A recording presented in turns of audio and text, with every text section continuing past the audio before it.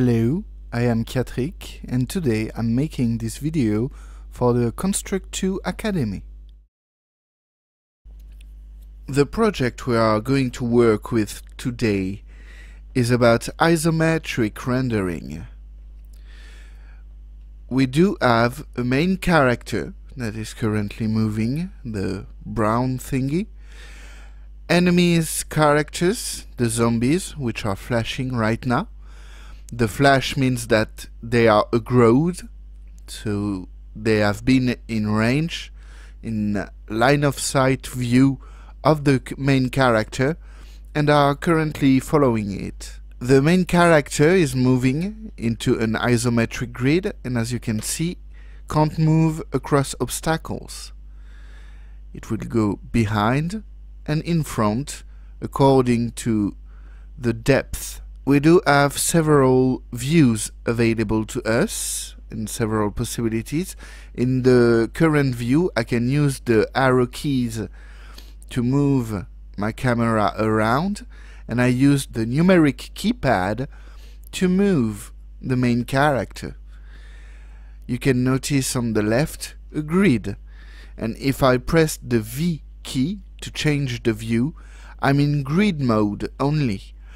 Because actually this is a grid that determines the type of terrain to render, the character's positions, and so on.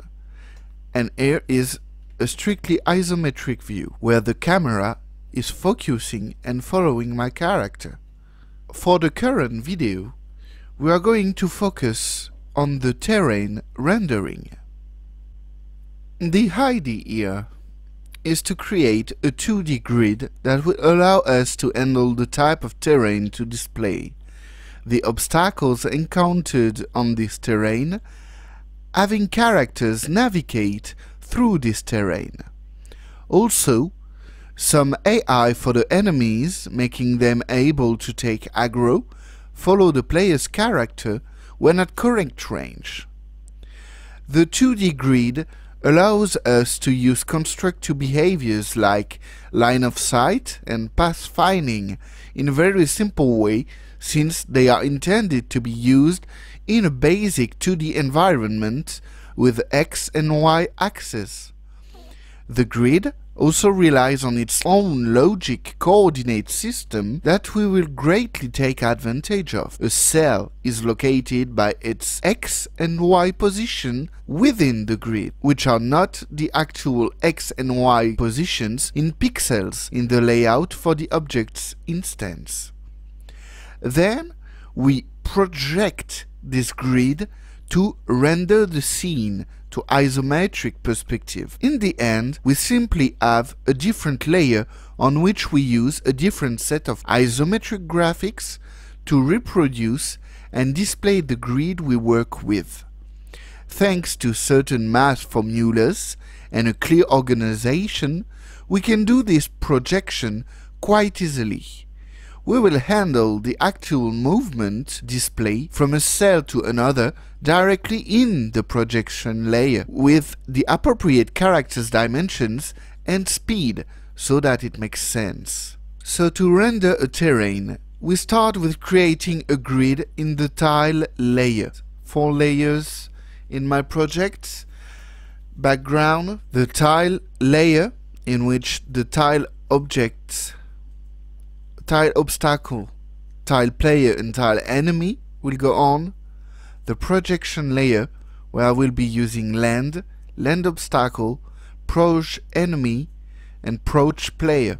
Finally a HUD that contains the text and used to contain some text area for debug that I've since removed. The tile obstacle objects will be added over tiles objects to represent the tiles that are going to have an obstacle on top of them. Each tile has its own coordinate within the grid, Tx and Ty. For example, the very first tile in the top left corner is going to be x0 and y0. The tile instance on its right is going to be of coordinates x1, y0, and so on. The x and y here are not pixels but cells or tile instances, and allow us to logically know where a tile instance is placed within the grid and in relation to the other tile instances. The animation frame to display is also set up with a percentage chance that one frame is displayed over the other. The ratio is 7 on 10 times the animation frame 0 will be displayed. 3 on 10 it is going to be frame 1. In our project's event sheet, the function createMap kicks in. It does place the basic tiles according to the dimensions map width and map height, which are global variables there. And the function createObstacles, which is next, that loops through those tiles instances to add tile obstacle on top of them. This is again only the grid creation process. We are still in the tile layer, and this is a basic grid with basic elements. This random generation can actually be bypassed if you choose to create your own layer and place the instances yourself. See the comments within the file for further informations on that point. This can have the added bonus of allowing you to remove some events to free some space in the free edition.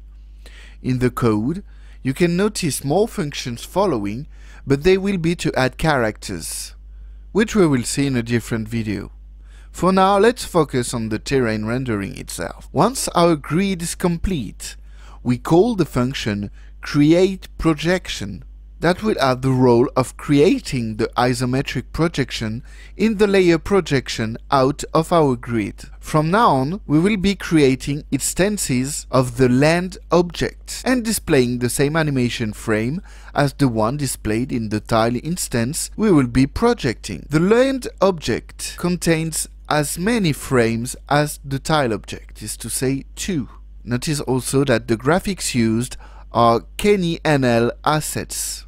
Lands do have a visible space. I've used the global variable land effective width and land effective height to mention about this, but you can see it is the visible part of the tile. Depending on the art itself, if your tile only displays the efficient space, consider the regular width to be the effective width, and same for the height. The land tiles also have their origin points set about the middle of the visible terrain, as you can notice there, and applied the same to all the animation frames.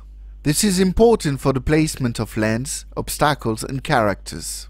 Changing the isometric tiles size, so the land there or land obstacles and even the projection afterward, requires to modify the land effective width and land effective height values. That allows to have a proper terrain render. Moreover, you can see that the layout size has to be set manually before the game in the layout properties itself and can be calculated according to land effective width, the map width, and possibly also the land object or instance size itself. Back to createProjection. The function loops through the existing tiles in the tile layer one by one and creates a land instance in relation to the tile instance. Notice we add instance variable values, which are also the logical coordinate of the land within the grid, using LX and LY now instead of TX and TY, because it is a land, not a tile. Just a personal preference to know what object we are dealing with. We take half of the layout as a reference point as to where to place the land instances on the x-axis, this time the regular x position in pixels. The function then loops again through the tile instances, and this tile determines which one are overlapped with an obstacle on top of them. Those obstacles are created in our projection layer as well, using the land obstacle object. Notice how the origin point of this object is rather situated at its bottom. Knowing it is being created on top of an existing land instance and placed at the very same position the X and Y origin point of the land instance is, it makes sense to have the origin point of the obstacle situated to its bottom to give the impression the object is resting upon the land. To pick what land instance is supposed to receive the land obstacle, notice we pick it thanks to its logical coordinates within the grid. Once obstacles are created, we go to creative projections for the characters. Again, we skip it for now.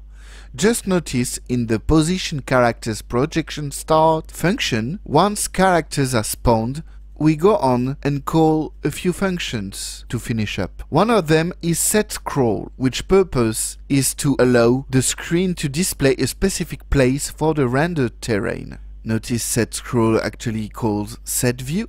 This function uses the scrollX and scrollY system expressions and actions to display position. By default, it will center the camera around the main character.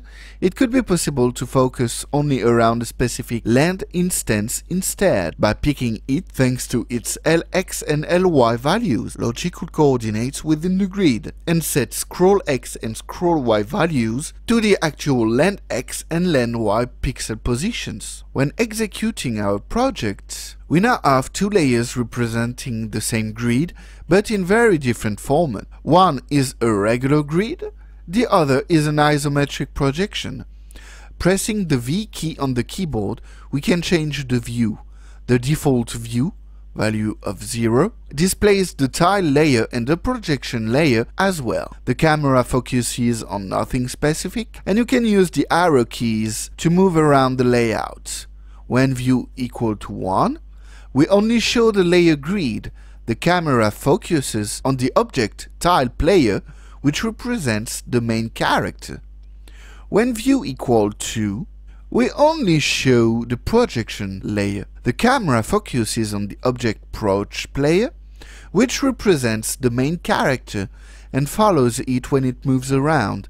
This is likely the view you would use in your regular game. The arrow keys allow us to move around and are handled in the very simple events 22 to 25. Each direction adds or removes pixels to the scrollX and scrollY system expressions, allowing to control and move the camera all over the layout. To sum up, we have a grid in a specific layer and use it to render an isometric view projection in a different layer, using dedicated isometric sprites, and only display this layer to the player. That is it for this part. We can render a terrain and move around it, according to a grid we have set up. In the next video, we will focus on having characters and controlling them in the grid and in the isometric projection. I hope you have enjoyed this video. Don't hesitate to check out some of the other Construct 2 Academy material. Thank you for watching.